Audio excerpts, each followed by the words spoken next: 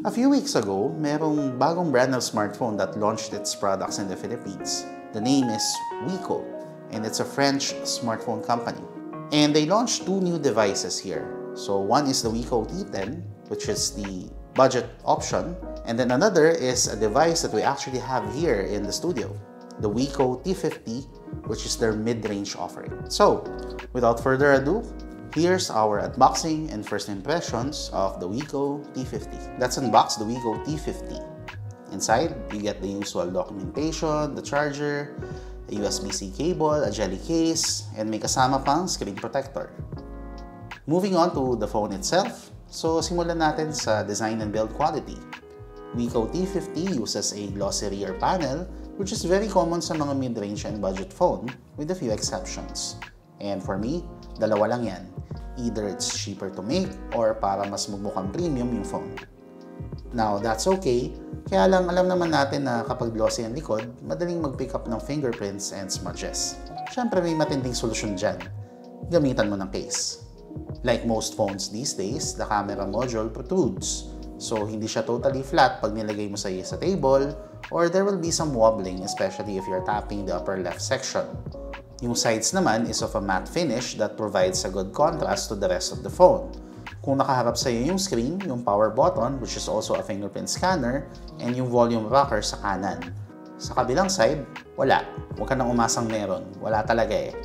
At the bottom, merong USB-C port along with the dual SIM tray, which can also accommodate a micro SD card kung gusto nyo ng additional storage, a microphone, and the speaker grill. Then finally, we have the headphone jack at the top. Sa build quality naman, the back panel is plastic, which is something that we expect from this price range. It doesn't feel cheap or flimsy naman, so okay lang. Siguro wag nang mahuhulog from a substantial height.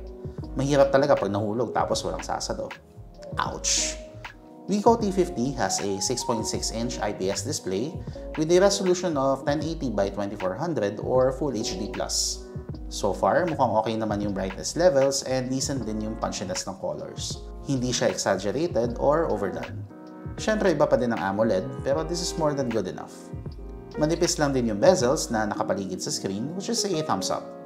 Take note though that this is a 60Hz display. So kung galing ka sa 90Hz or higher, baka makulangan ka in terms of fluidity and snappiness. So yung processor na to is the Helio G85, which is also used by many other mid-range devices, and while it's not the latest, it has proven itself to deliver good day-to-day performance and decent din siya for gaming, depende sa nilalaro mo. You also get 6 gigs of RAM and 128 gigabytes of storage. Of course, hindi ito pang heavy gaming, pero so far, kaya niya ang Ni no Kuni Crossworld sa low plus 50 FPS setting, and ang Mobile Legends at high refresh rate and high graphics settings plus HD mode with no major issues. Sa mga magtatanong kung nag-iinit yung phone, yes, it does get a bit warm, pero hindi naman sa level na hindi mo na mahawakan yung phone. Malala na yun. Sa camera naman tayo. So, the Wiko 50 has a triple rear camera system. Meron siyang 64-megapixel main camera, an 8-megapixel ultra-wide, and a 2-megapixel depth sensor. I like how diverse and flexible this configuration is, though I can only wish na meron din siyang telephoto. At the front is a 16-megapixel snapper, and ito naman yung mga modes na available. At this point in time, either nagpa-flash na sa screen nyo yung sample photos, or I might also leave a link to the sample shots sa description. For video, kaya nitong mag-record up to 1080p at 30 fps. Okay na rin. Pero syempre, mas okay sana if may 60 fps. Wiko T50 comes pre-installed with Android 11 with Wiko Launcher on top. I like that this has a very stock Android look, and guess what? Walang bloatware. Meron lang weird behavior yung ibang widgets. For some weird reason, hindi ko malipat ng position, and there seems to be no setting to change it. Isa pang issue ko dito is yung camera UI. Medyo nakakalito sa una kasi instead of words, karamihan ng options symbols.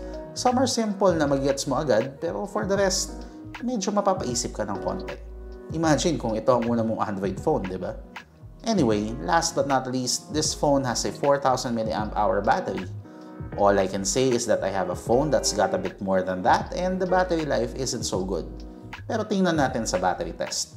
Medyo bumawi naman sila actually since meron din tong 40 watt wired fast charging. So far, The Wiko T50 is a good mix of things I like and things that I wish were better. Sa pros muna tayo. So kahit fingerprint magnet, the phone looks great overall, especially the display. So for simple tasks, okay siya, and it can also deliver a decent gaming experience. Again, depende sa nilalaro mo. I also like that wala siyang bloatware. Okay din yung camera configuration, very flexible, pero tingnan natin yung actual quality. Sa cons naman, hindi ko talaga trip yung glossy back panels. Sorry. Sana 90Hz man lang yung display. Parang alanganin yung 4000 mAh na battery. Sana nalilipat ko naman yung pwesto ng search bar at weather widgets. And yung camera UI, words na lang please.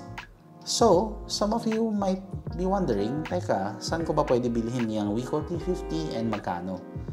The Wiko T50 is currently available in Lazada and Shopee and has an SRP of 11,990. Dapat merong link sa description ng video na to. So yan ang unboxing natin and first impressions ng Wiko T50. If you like this video, please don't forget to leave a reaction and a comment and do follow Gadget Pilipinas on our social media channels. Once again, thank you for watching. Eman here. See you next time.